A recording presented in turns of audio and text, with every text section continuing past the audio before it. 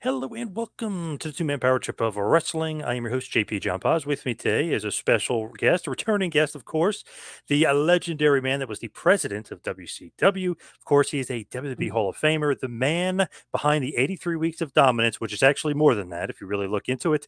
The man behind the NWO, Eazy-E, Eric Bischoff. Eric, how you doing today, sir? John, good to be back with you. I'm doing very well. Thank you. So what's going on in your world? You seem to be keeping very, very busy these days. Isn't that crazy? Yeah. I mean, between the podcast and doing shows like yours and the other things that I do for the ad-free shows platform, which is considerable, a lot of great content going on there. And I like to participate in that. Got a couple really interesting projects that have been in development. One for almost 2.5 years that is starting to take on a very exciting life, and another couple that are developing, but developing in the right way. So just a lot of fun stuff going on. And I occasionally get to do some stuff for WWE, like the A&E special that we saw last week. And between all of that and trying to spend as much time with our new grandson as we can, my wife and I are I think we're busier now than we've been in the last 10 years. Awesome to see you on TV for the A&E biography. You were kind of like the focus of it, which was cool. What was that whole experience like? Because, as the fan, like we know stuff, but it's always cool to kind of go back and relive it too. Well, truth is, I was somewhat reluctant. I want to emphasize somewhat because it's, anytime you get an opportunity to do something, on a network like A&E or any network, really, it's nice to stay out in front of the public. It's nice to stay at least peripherally relevant and things like that. But my deep down inside, I was like, oh man, are we going to talk about that again? I mean, how much more of this can people possibly be interested in? And I enjoyed doing it. The producers that came out to my home to produce it were really, really good and just great guys. We ended up making dinner for them and hanging out and things like that. They were really good guys. But when I saw the finished product, last Sunday night, I was really impressed. I was really impressed. They did such a great job of, yes, we've heard the story before. People have heard it from me. They've heard it from Nash. They've heard it from Hogan. They've heard it from Scott Hall when he was with us. They've heard it from X-Pac. They've heard it from a lot of people that really shouldn't have been talking about it, quite honestly. But they did such a phenomenal job of bringing new life to it and taking the NWO story beyond just what happened in the ring and talking about the impact of the NWO storyline on pop culture and on mainstream television, bringing up shows like Breaking Bad and others that tied into the kind of, anti-hero theme that we really created with Nitro. That was all fascinating to me, and they just did a great job. And to me too, I felt like they really hit home with that pop culture stuff because so many fans that maybe didn't live in that era like me and like live through it. You guys really changed the business because the WWF was okay then. WCW was kind of coming along. That NWO thing happened. It's like a rocket ship. The business change, and people I know they love to say game changer, and that stupid line that I hate that they say, which makes no sense because it's not true. Oh, Tony Storm's a game changer. Whoever they say, Yeah. which like the NWO. Or the other one is, or the other one that I start to throw up in my mouth the minute I see it before I even read the story. But when I see a headline that has generational talent attached to it, I was like, oh God. Here we go. The NWO actually changed the business. It was actually a game. Literally led into the Monday Night Wars, which led into the Attitude Era. I mean, it changed the business forever. It did. In fact, if you're going to apply generational to anything, I think in terms of a generational storyline, it would have to be NWO. And I say that, and it's evidenced by any convention I ever go to. I've got a 45-year-old or 50-year-old dad, wearing his NWO shirt. I got, a 16 or 18-year-old kid wearing his NWO shirt. And, oh, yeah, they bring their little nephew who's 6 and he's wearing an NWO shirt. And surprisingly, some of these kids know what the NWO is all about. And, many thanks to the Peacock Network, WWE streaming platform for that. But it is a storyline And it was a moment more than anything else. And I think that's one of the things that was brought up in that special. It was more than a storyline. It was a moment in time that generations of wrestling fans are still talking about today. It's one of those things as a fan, as a kid, living through and go through high school with it. If we all pretend we're the NWO, we do like not really beat people up, but like gang stuff where like we're together. It was one of the things like you actually like changed even us as fans. We were acting like you guys. We were pretending you were you guys. Like we're trying to live vicariously through you. We were so into the show. We would like lived and died through the NWO almost. It was crazy. Yeah, and I think the word aspirational is probably best describes that experience that you're referring to, because you're not only interested in something, you kind of identify with them and you aspire to live that way or be like that character or exist in an environment like the NWO existed in. All those things are aspirational in a sense, as in terms of a fictional storyline. And that's one of the elements that the NWO had that made it so powerful.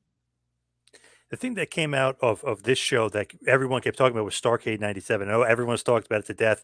I do a show with Kevin Sullivan. Of course, you were on it about a year ago or so. You were on it with us. We talked a little bit about it, but I feel like that's one of the things where I always thought about how come we didn't just pretend, because Sting kind of gets his shoulder. How come we didn't pretend Sting kicked out? And Kevin had no answer for it either. I know that's oh, they could have done that instead of the fast count. I always thought about that, and no one ever talks about it. Like just pretend Sting kicked out and maybe go that direction. Was that ever brought up as far as No, Starrcade? no, and that's a really good point, and that would have worked really effectively. But the reality in the situation, in the moment when it was actually happening, everything that happened in the last 60 seconds before that finish was completely surprising to everyone. Obviously, according to Sting in the ring, the referee was confused. Obviously, Nick Patrick, he was being pulled in different directions. I certainly had what I thought was the finish going into that, and it caught everybody by surprise. And we had to deal with it in the moment, right? We had to make a decision literally overnight, and I don't think we made the best decision. Right. We made the decision that we made, obviously, and we ended up kind of regrouping for February, I think it was. But man, in that moment, there would have probably been 3 or 4 better ways to get out of that. And we probably left 2 or 3 of them on the table. I said this to Sullivan, and I know Conrad has brought this up too. I for like in my head, and now me and Conrad are probably right about the same age too, so probably maybe the same thought process fan wise. Thinking of it, like, shouldn't Nick Patrick have been fired for that? Like, I always think that, like, why wasn't he fired? He screwed up. But I don't Well, know. Maybe no, but he have an didn't. answer. As far as the fan in the audience and watching on television, Patrick didn't screw up. That 3 count was a 3 count. Now, we internally may have felt that way, or somebody may have felt that way. But as far as what was presented on TV, which is what I was really the most concerned with, it wasn't an obvious. In fact, if it would have been obvious that Patrick screwed up, it would have made the storyline and the finish a whole lot easier. Interesting. Now, I feel like everyone always kind of skirts around it. Was Sting like in the best shape he could have been at that point? I know the joke was he's not tan and stuff, but like, was he in like the right frame of mind? Was he in the best shape at that point? Like, what did you think about Sting at that point? And this is probably one of the reasons why I continue to take as much heat as I take for this is there were certain things going on in that moment that are personal, and it's not up to me to talk about them. And until somebody else does, I'm just going to kind of ride the edges of that explanation as best I can. Look, ultimately, it was Hulk Hogan's decision. Hulk Hogan had creative control. And it's interesting that I read a couple headlines shortly after that A&E special came out. Eric Bischoff finally admits Hulk Hogan exercised creative control. That's not true. It may be the first time that the light bulb went off in that writer's head, but I've explained it pretty thoroughly for a number of years, where we went into that finished meeting, planning on one thing that we've been planning on for a year and a half. And then when during the course of that meeting, certain people felt uncomfortable. And I refer to, Sting's tan. I think in general, I think it's safe to say mindset. Where was everybody's heads at going into that meeting? And that's part of it, folks. Scripting, planning, executing wrestling is just that. It's scripted. It's not real. And in order to execute a really great storyline and a really good finish, great finish, everybody's head has to be in the game and on the same page. And if that's not the case, you adjust. And Hulk wasn't feeling it. Simple as that. He just didn't feel it. He wasn't feeling it. I'm not going to go into detail why. But once Hulk made that decision, now I'm faced with the choice of either getting in a head-to-head with Hulk Hogan, who ultimately had creative control. That was one way I could have reacted. The other way I could have reacted was to try to negotiate. And when I say negotiate, I mean compromise, get everybody else to compromise. Okay, we don't feel exactly that, but how about if we do it this way? Right? I attempted that. And it could have worked. It probably would have worked if we would have had a day or two to discuss and think through and just be honest with everybody involved. It probably would have been a better outcome. Or I could just go with it. I attempted, to start a conversation and try to negotiate, the finish that we really wanted, but there wasn't time. There just wasn't time. And I know people listening will go, what do you mean there wasn't time? It was 3 hours before, whatever it was. But yeah, you're talking about, to get to that point, you're talking about a 2.5, 3 hours of conversation. And when you finally do make a decision, and we were already up against this wall, you've got to communicate that decision to a lot of people. And while the show is going on, I've got to have a production meeting with my director while he's calling a live shoot. You know what I mean? Yep. There were a lot of things have to happen when you make a big decision about a finish. If you want to cover it correctly, your announcers have to have an idea what's going on, and at least have an idea of, the direction to play it. Your director, as I mentioned, your cameramen have to be made aware. There's a lot of things that have to happen. It's not just, I'm going to tell Sting, Sting's going to tell Hogan, and then we're going to go out and do it. I wish it was that easy. Just sucks because 700,000 buys. That was a year-long build. One of the greatest builds I've ever seen in a pay-per-view, going all the way back from when Sting turns into the Crow, refuses to join the NWO. They use that awesome Doors line on him, break on through to the other side. He refused to do it. Uncensored, he comes down for the ceiling, gets one of the biggest pops I've ever heard, and we're kind of off to the races. And then that happens. It was like, just like as Sully always says, a shot in the Titanic. It was like, Yep. Man. That was built up. I mean, one of the best built up I've ever seen. Yeah, I think, I felt that way. I felt strongly. In fact, I wouldn't even really engage in too much of a conversation if somebody wanted to argue that point. Right. Because it was everything you could hope a storyline to be. It progressed every week. It built anticipation. New characters emerged out of that story. And some became very powerful characters as a result of it. It had everything but a good ending. It was kind of like the what was that series, Dexter, right? Everybody was hooked on Dexter. It was just one. It was like it wasn't quite Breaking Bad, because Breaking Bad was one of the first series of its kind. But Dexter was kind of another one, right? An anti-hero.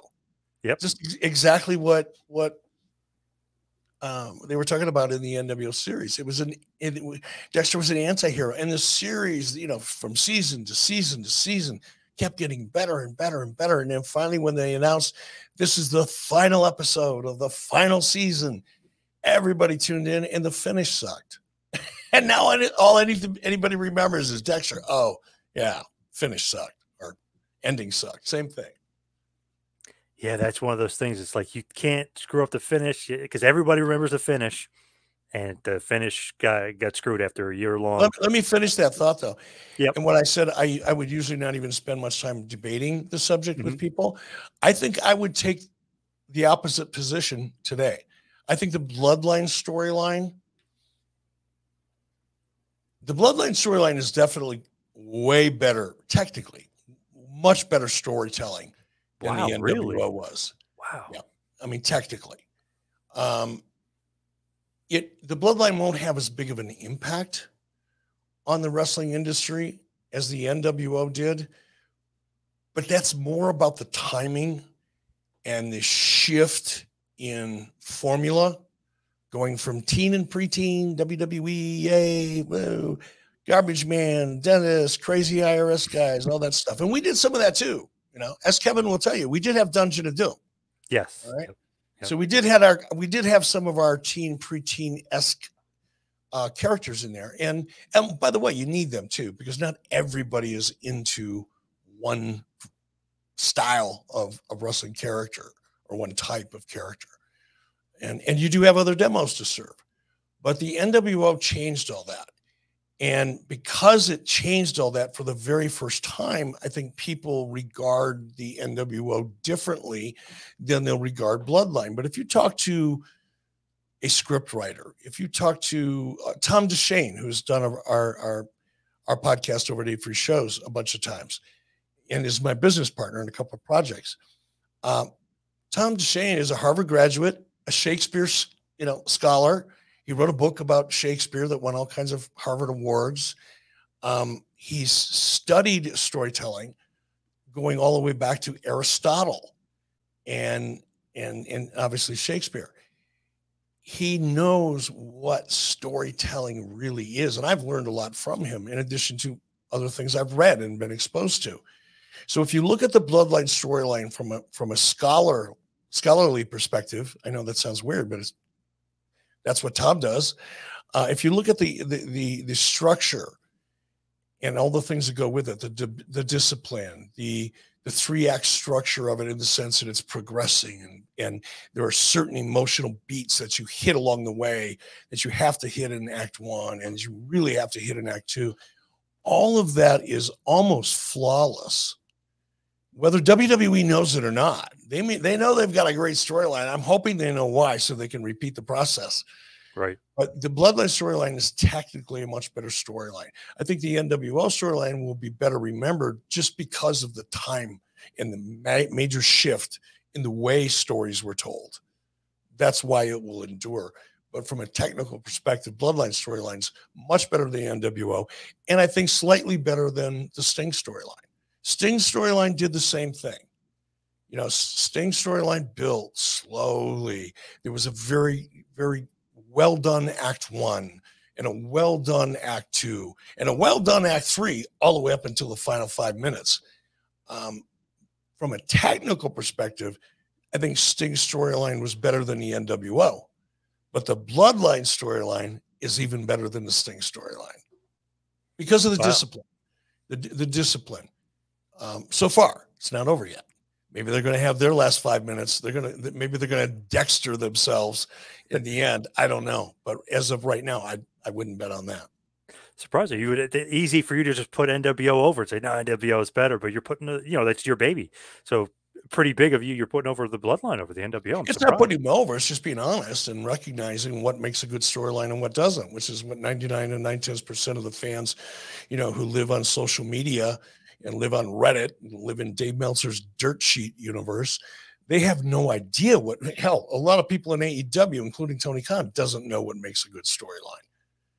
What they consider a good storyline is it's not a storyline. It's an angle with a couple promos and a finish. It's not and a great match. The athleticism, that's another thing too I've noticed about AEW. I've been watching it more consistently lately. I know everybody puts it off. Oh, the wrestling's so much better. I got news for you. Out of a 2-hour show, let's just say there's 100 minutes of actual in-ring That's being kind, probably closer to 90.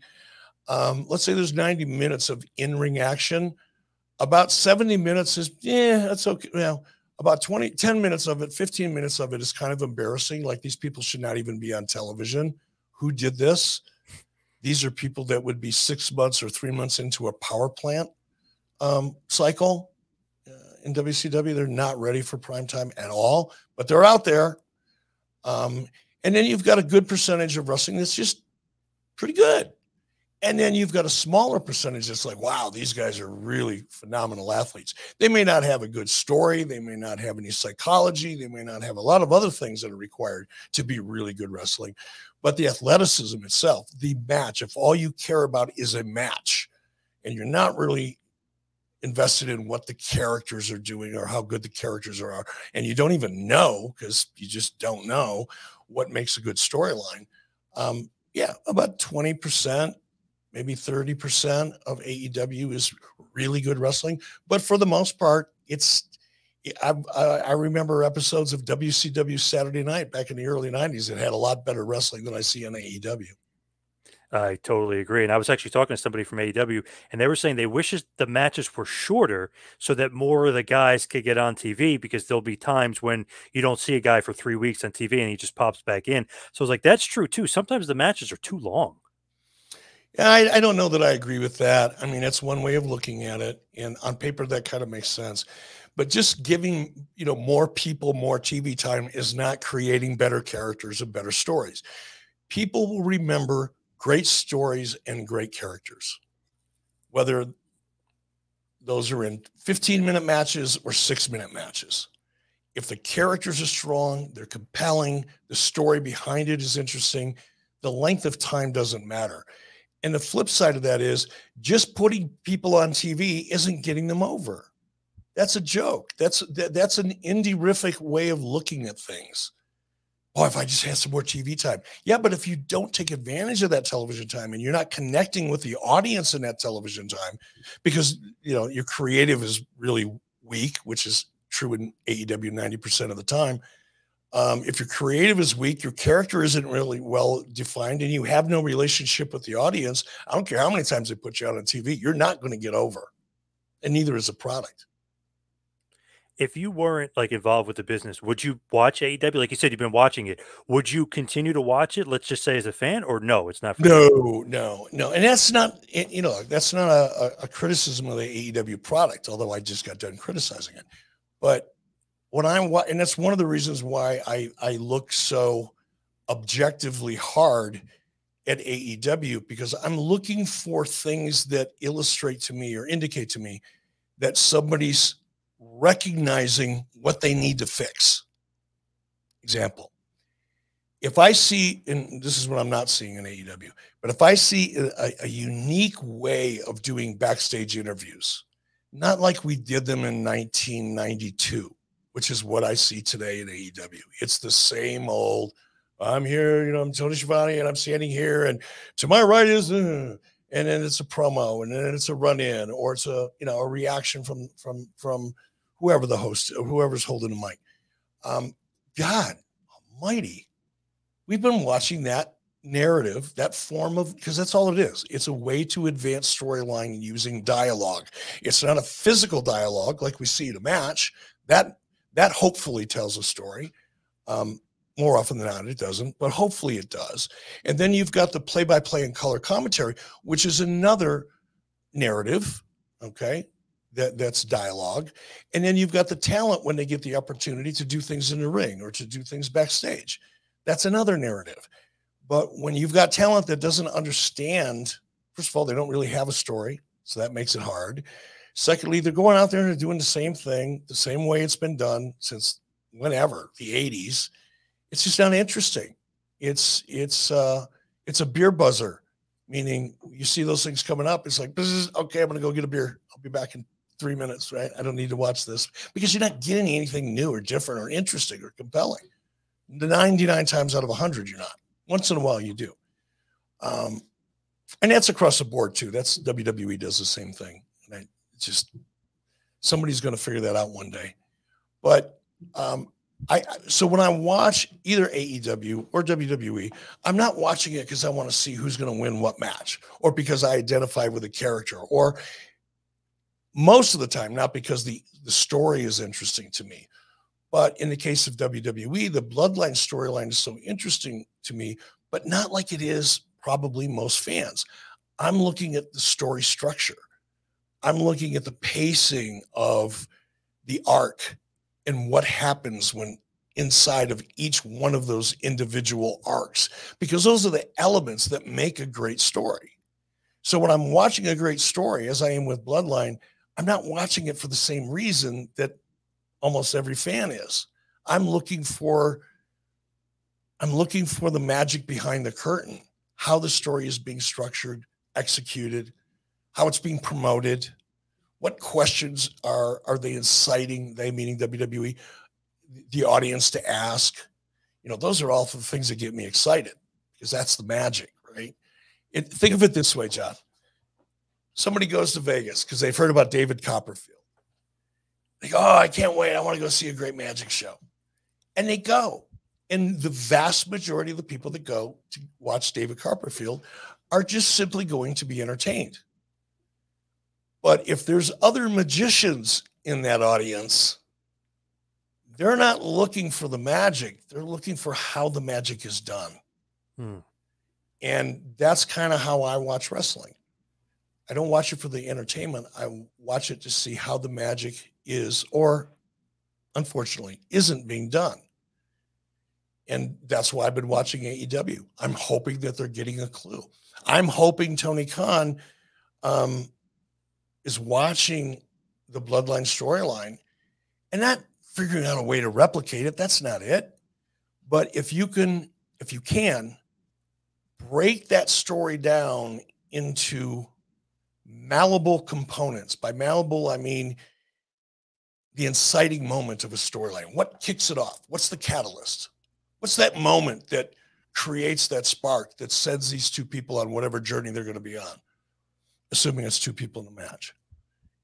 I look for those beats, and those malleable moments are things that you can reproduce. Once you understand how to tie all those beats together and where they're supposed to be within an arc, you can then go back to that malleable moment and reshape it so that it's completely different, but it still serves the same purpose. I know it's getting kind of weird, but I hope that makes sense. When you're saying that, do you have to have like a Roman Reigns character, a guy that could bring it all home, like the guy with the it factor? Like he's kind of, to me, the lead of the story. Whatever he's doing, even if he's not on camera, they're talking about him. He's the focus. Like, is that the most important part? Having him, that guy, like a Hogan guy, or can you still tell a good story without having a guy who's like, the god of wrestling, so to speak? I'm thinking of the best way to answer that. It's the same reason why there are so many great independent films that are out there. A great story, good story, with a good director and good actors, even though it's not Tom Cruise, it's not Lady Gaga, it's not whoever, right?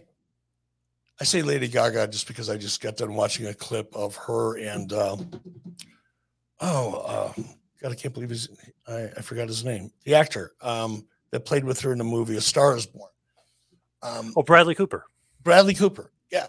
Now, if you take Bradley Cooper and Lady Gaga or any other female actor or actress, and you plug them in a great story, of course it's going to become a blockbuster hit that most people are going to remember, right? Yep. But if you put unknown actors in that story, but it's well directed, it's a great story, well directed, decent acting, it's still a great story, and it will do well. It just won't get the kind of acclaim. So the answer to your question is no. I don't think every great story or every good story has to have a huge star. There's a lot of great stories out there. There's a lot of shows that I watch now on streaming where I only know one or two of the characters, one or two of the actors, and many of the actors and actresses are people that I've not seen before that are just emerging, but they can emerge because it's a great story. he seems like, for me, Roman is like the stirrer of the drink. Like he's the guy. Everyone's like, "Oh, Sammy should have won the title." Sammy wasn't over until Roman Reigns. And if everyone can go back and watch this, he literally says in an interview, I forget who the interviewer was. He goes, "I'm going to handpick Sammy. I'm going to get this guy over because I like him and he's got something." So like without Roman, I don't know if Sammy kind of gets to that spot. I mean, Sammy did awesome in his role, but to me, do you see that too? It's like Roman's kind of the guy. I mean, the number one YouTube guy. He's a box office guy. To me, he's I want to say like the guy who pushes this story forward. To me, anyway, it's all about him. To me, Well, I see. I disagree with that. Hmm. And I think Roman is probably more over now than he's been in the last 995 days that they've been pushing him. Yeah, Right? They've been pushing him for a long 3 years. time. Yeah, And yep. even before this most recent push, there were several long-term attempts to push him and get him over that just didn't work. But he's the A story. And that's another thing, you know, you have to have an anchor story, right? A story that is essentially driving the passion for your show. It's your central story. If you go watch any feature film, there's not 5 stories going on and each one of them are equal.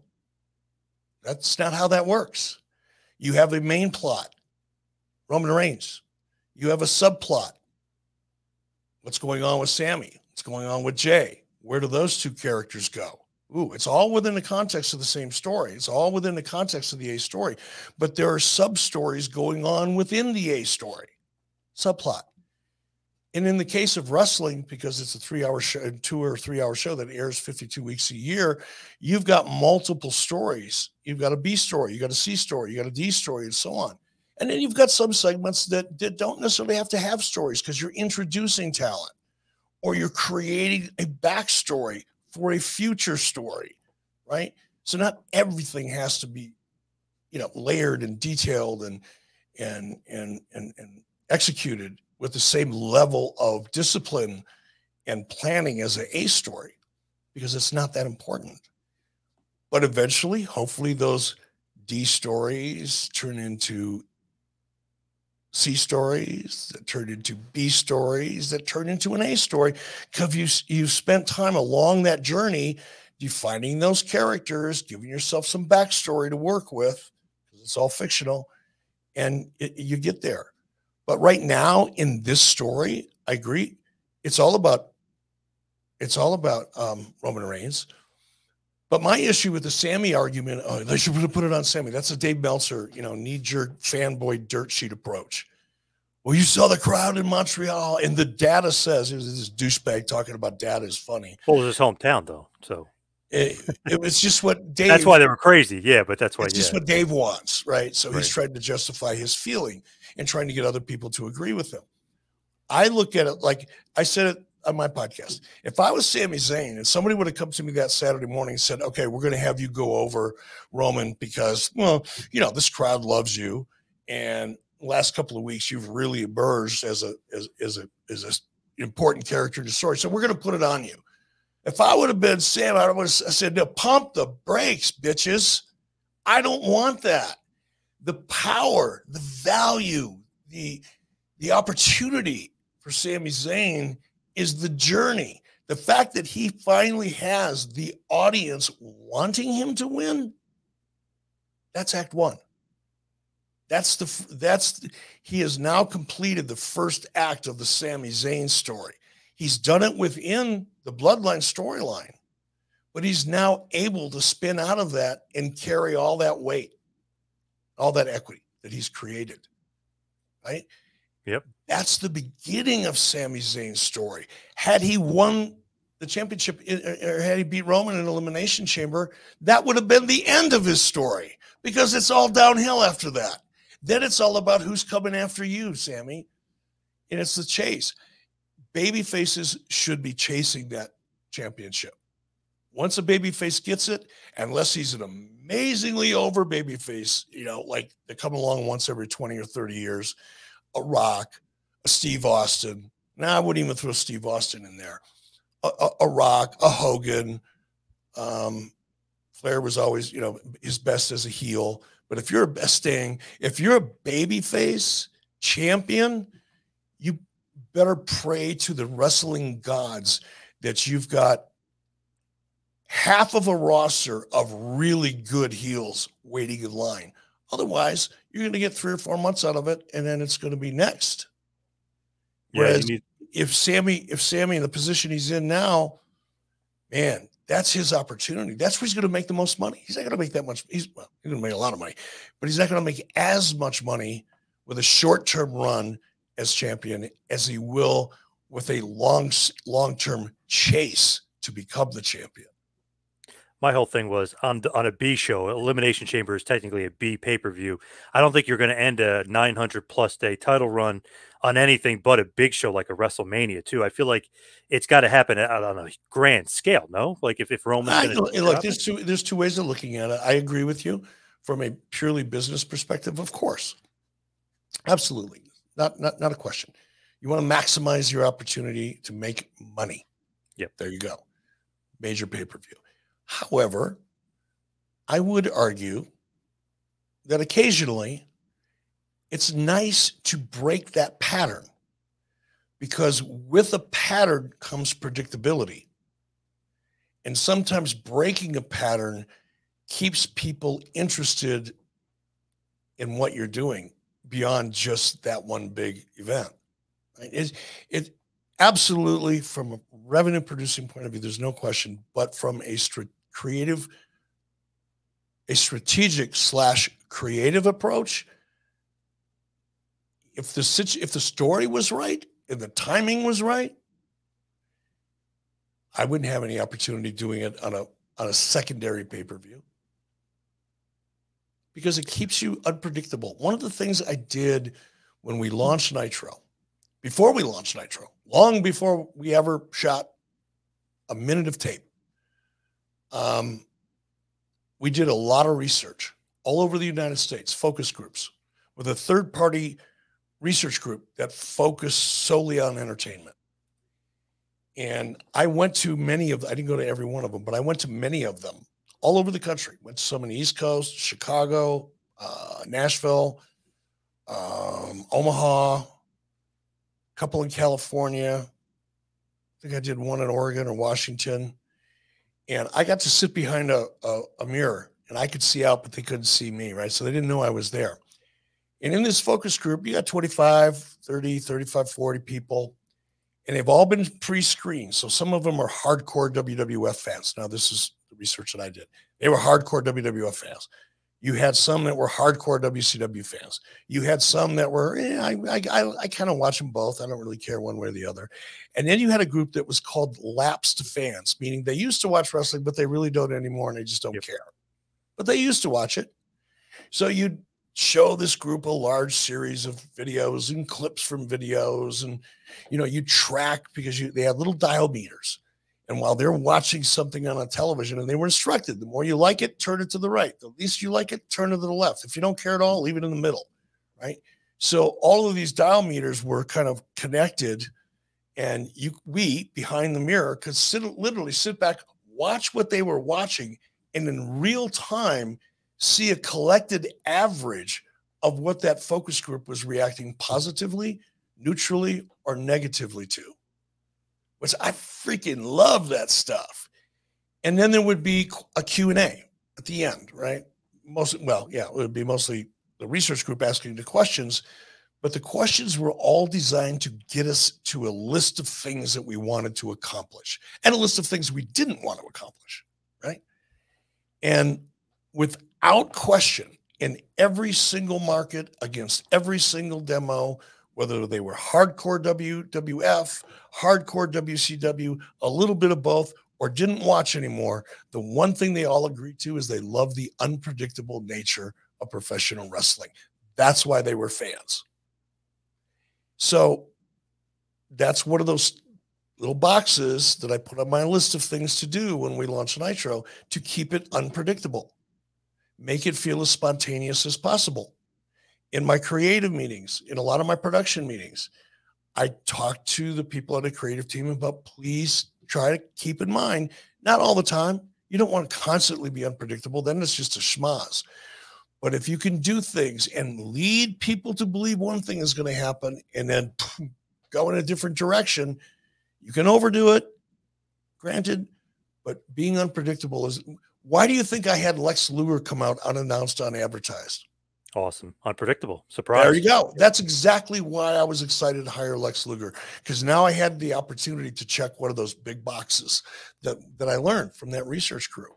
And the same thing applies, to pay-per-views. You get people into a pattern. That's cool. That's cool. It works. Very beneficial in many respects.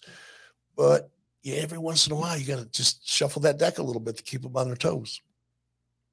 Good point. Very good point. Now, as we head towards the finish, we head towards the wind down here. We were talking about Hulk Hogan before, and I'm probably the biggest Hogan fan, maybe ever, up there.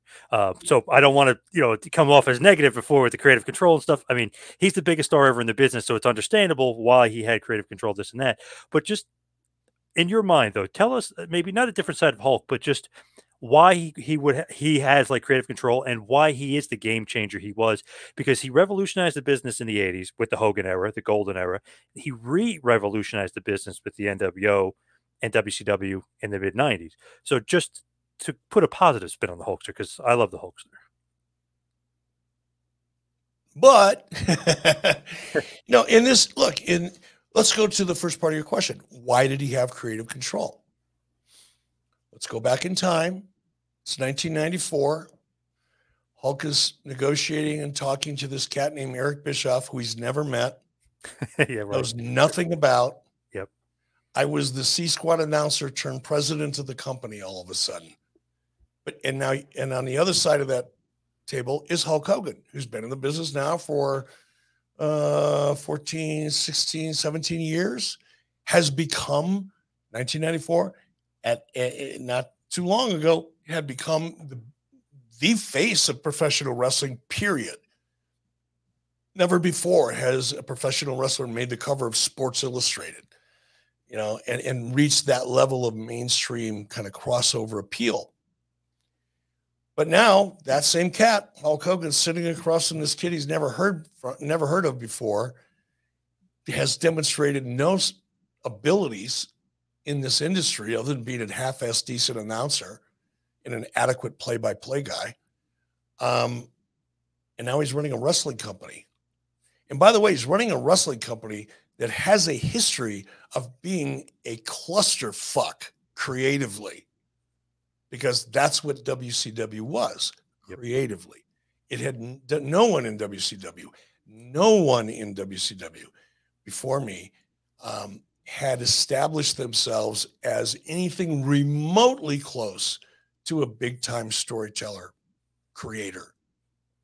Nobody. And I love Dusty Rhodes. In many ways, he was a mentor to me. Ton of respect, but Dusty wasn't able to break through. Dusty wasn't able to turn WCW around to be anything more than a real minor league distant number 2 to WWF. So if you're Hulk Hogan and you're coming in with all this success and you're sitting across from someone you don't know who represents a company that's never done it, don't you kind of want to protect your character and your trademark, which, by the way, Hulk Hogan owned? Or are you just going to walk in and say, here, write me a check and I'm going to give everything to you. And if you want to bury my character and bury my trademark and make me completely useless in the future, have at it. You're not going to do that, especially if you're smart. And especially if you're smart and you've got an even smarter attorney. You're going to protect that asset. How do you protect it? You have the ability to decide what you're going to do and what you're not going to do. No one's going to come to Hulk Hogan in 1994 once we sign him and say, joke's on you, dude. Here's what we want you to do. We want you to come out as Mr. Nanny. We're going to shoot an angle with you in a tutu. He had to protect himself against that. You laugh because that's kind of funny, but they brought Jorge Gonzalez out in a fucking monster suit. They made Kevin Nash come out in a dunce cap, like the Wizard of Oz. There were like hunchback midgets and stuff. So it's not like what I'm saying. Yes, it's kind of funny, but it's also kind of true. That's why Hulk Hogan had creative control. And that's why I don't blame him for wanting it and why I didn't push back against it. I don't blame him. Didn't blame him then, and certainly don't blame him now. And that was the only time, as I said in the documentary, that it created an issue for me. It's not like he used it all the time. He didn't. No. I think the fact that he had creative control, in this case, it was devastating because that was Hulk's call. And it was my call to either fight it, which would have been unsuccessful, especially given I only had a couple hours to get through it. I could either have fought it, I could have tried to compromise, which I did, or I could have supported, which ultimately what I had to do. I don't think it's that hard. It is for people that are wrestling fans that just don't care, or I shouldn't say don't care, but just don't understand the complexity of the wrestling business, especially at that level when you're dealing with talent like that. I could have done what Vince McMahon did with Steve Austin and just argued and argued and argued the day of the show until Steve Austin got in his car and went home. Said, screw it, not doing it. Then where would I have been? You know, got to think about those things. True. Plus, you got to be honest, Hulk is a god of wrestling. You kind of, he has the proven track record of success too. So that kind of goes hand in hand too. Like, he knows his character. He knows Hulk Hogan, what he wouldn't do, and where he should be in wrestling. To a degree, Hulk, let's just say the NWO storyline was very good for Hulk. The timing of that, the fact that Scott and Kevin came over, the fact that I had that idea, the fact that Hulk got to sit in a movie trailer and watch it play out for a couple of weeks and finally be able to go, ooh, that's too good. I got to be a part of that, and tag himself in. That was a very good move for Hulk, because prior to the NWO, the red and yellow Hulk Hogan was fading into the sunset as far as being a viable character, because the audience had moved on from that. They'd gotten it. They loved it. It changed things. It changed the wrestling business. It changed Hulk Hogan, Terry Bollea's life as Hulk Hogan, the character. It changed a lot of things. But by 1994, the audience had more or less moved on. Not all of them. And the fact that something new came along, it's like an actor who's been playing in a certain type of movie for so long that, okay, we get it. And then all of a sudden comes along and plays an entirely different character in a really cool movie. Boom, that actor or actress has an entirely new career in front of them. And that's kind of what happened with Hulk. The NWO storyline was something that was it was almost custom made for his resurrection as a character. Now, before we let you go, where can everybody find you, social media, otherwise, and the pods? Twitter, I'm at eBischoff. On Instagram, I'm the real Eric Bischoff. That's about it for social media. And certainly 83 Weeks with Eric Bischoff and Conrad Thompson, anywhere you get your favorite podcasts. I also do a show. I've started doing this about 2 months ago called Strictly Business. It's a separate podcast. Now it's under the 83 Weeks banner. So if you go to 83 Weeks and you subscribe and request notifications wherever you get your podcast, or on YouTube, by the way, you'll be notified as soon as Strictly Business drops. We drop it on Thursdays. I'll be doing it in about an hour and a half or 2 hours. And we cover the business of the wrestling business on a week-to-week basis. We don't really get into creative. We don't get into finishes and what about this, or why couldn't we have done that? We don't get any of those conversations. We focus specifically on the business of the wrestling business. And we're getting a ton of traction from that. So I encourage people to check that out. My new book, Grateful, is available over at Amazon. It's doing pretty well. Pretty proud of that book. And what else? That's it for now. Tune in next for week. now. Yeah. But Eric, the best is yet to come. Yes. But thank you so much for all the time. Really appreciate it. All right, John. Hey, and I'm sorry it's taken us so long to get together. I know you've been trying to get me to do this for a long time, and I love doing it. I love doing it with you. It's just been a little crazy, but yeah, your schedule's nuts. Yeah, I'm glad that we were able to do it, and I look forward to doing it again. All right, Eric. Thank you so much. Appreciate it all the time. All right, say hi to Kevin for me. I miss him.